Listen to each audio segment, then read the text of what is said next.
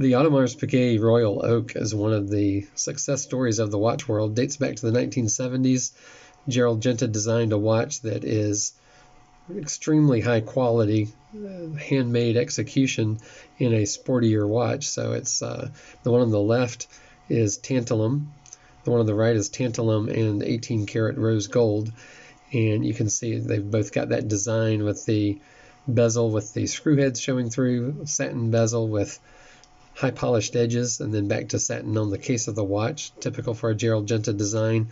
The bracelets are all handmade with the links tapering down beautifully.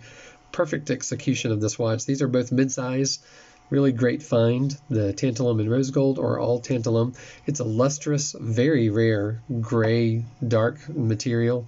It's extremely resistant to corrosion, perfect for a wristwatch.